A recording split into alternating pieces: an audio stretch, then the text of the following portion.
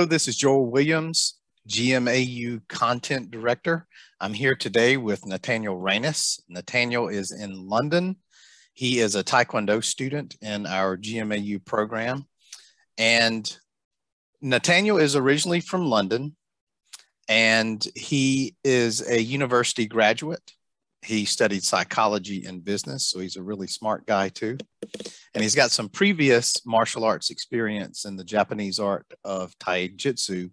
And I am looking forward to asking him about that experience and how it connects with his current Taekwondo training. So Nataniel, thank you for joining me here today. Hi, Joel, thank you. So I've introduced you very briefly. Is there anything else that you would like to share about yourself or let others know? I think it was a really good introduction. Okay. All right. Well, tell us how you found Global Martial Arts University, and in particular, what made you choose the Taekwondo program? So during pandemic, I was searching for a way to still keep training martial arts, and I had Taekwondo in my mind for a few years at the time. So when I saw that I can do Taekwondo in GMAU, it was just obvious choice for me. And I like that the idea that with GMAU, no matter where I go, if I move to other city, I can still train, and it won't just stop me progressing. So basically, that was my choice. That is a great point. That is a very good point. So you can do it from anywhere, and even if you move, it doesn't interrupt things. So yeah, exactly. And that wouldn't be true for a brick and mortar school that you attend in person. Yes. So that's a very good point. So what was it about Taekwondo that that made you want to go that route, given that you have a background in Japanese Taijutsu? So in answering that question, maybe tell us a little bit about exactly what is Taijutsu, and then follow up with how you connected with Taekwondo. What made you want to do that? So Taijutsu is a Japanese martial art, and I like to describe it as a Japanese MMA, because it's the kind of like mix of karate, kobudo, jujitsu, and judo. So it's like all techniques that can be found in those styles are also in Taijutsu, and we also have some weapon trainings. So it's very diverse martial art.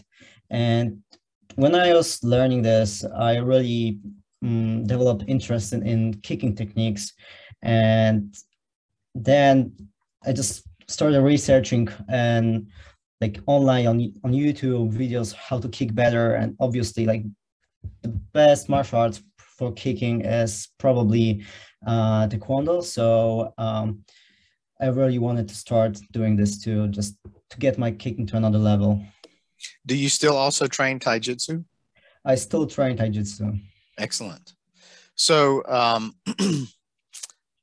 tell us a little bit about your experience with the GMAU Taekwondo program. Have you had any personal successes or things that have gone really well for you? Have you had any things that difficulties you've had to overcome?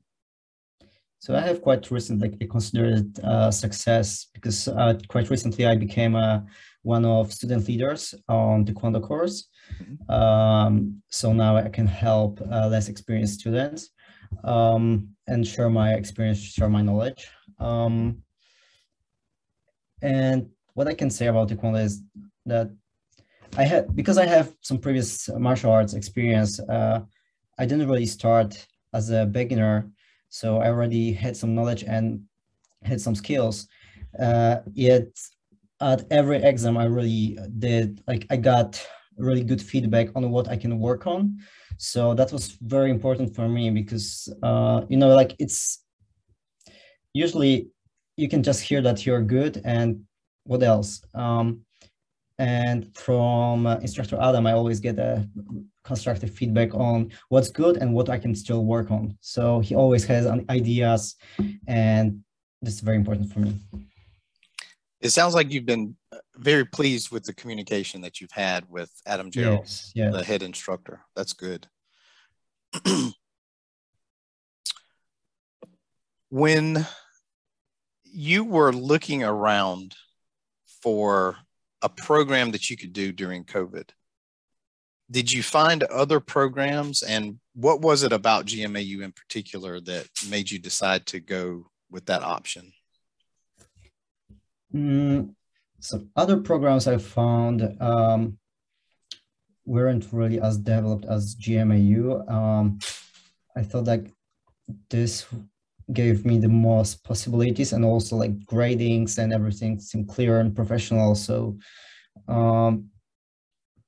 other programs, they were just like offering a single course and maybe a grading, sometimes not, but things weren't really clear, and I couldn't see those other schools like really working. So it's just GMAU's, it looked most trustworthy. Excellent. When you think about your previous training and your training in Taekwondo now, I was wondering if there are some things that are different I know you're experienced, but if there's some things that are different from your previous experience. So for instance, in Taijutsu, I'm not sure, did you have forms that you had to learn like you learn in Taekwondo? Yeah. I had forms, but there are things that are very similar, but there are things that are very different. Like some blocks are like completely different way we do it. So then I had to learn some details, like to do them differently. Yeah.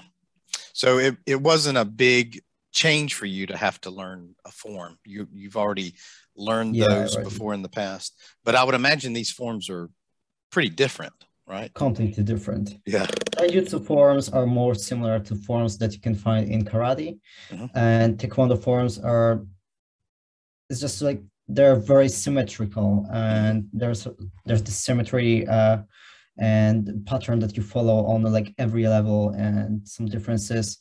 So yeah, that's different. That's different. Do you spend a lot of time solo training, or have you found others that you can train with? Most of the time I spend training solo, as I think it's the most beneficial for me. And I used to do that even before signing up with GMAU. So in my Taijutsu training, I like group classes, but I feel that I progress the most when I'm on my own, because I can really focus on what I'm working on. And as an introvert, it's just having too many people around and like all the things going around, it's kind of distracting. It's good to have it, and I still like now go to Taekwondo school here in London also to just train sparring and like use a bag or pad work. But I still spend a lot of time like training with GMAU and doing it on my own, in my own time. So when you go to a local school and you train in person and you tell them that you are training online, what kind of reactions have you gotten from that?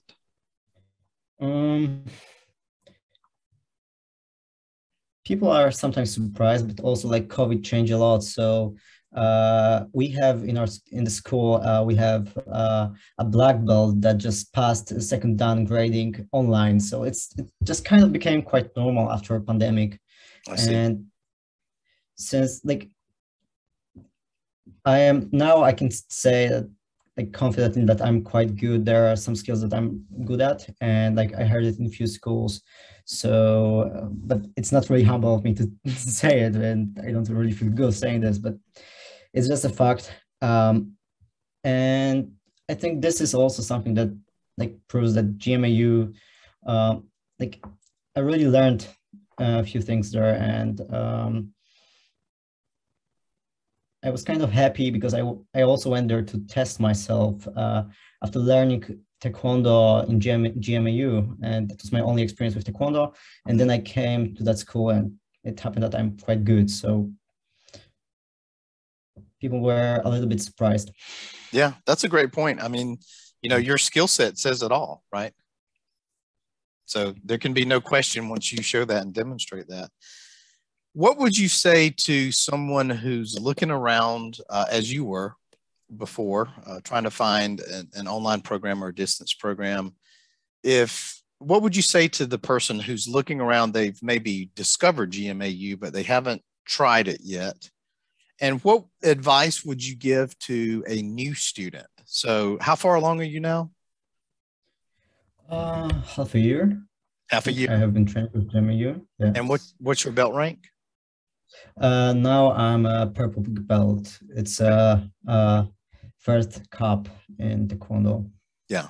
So you've been able to advance through some ranks and you've got some experience under your belt. So what would you say to that new beginning person? Maybe some things, some advice and wisdom that you have since you've been in the program for a little while. And what would you say to the person who's thinking about trying it out? Maybe hasn't started yet.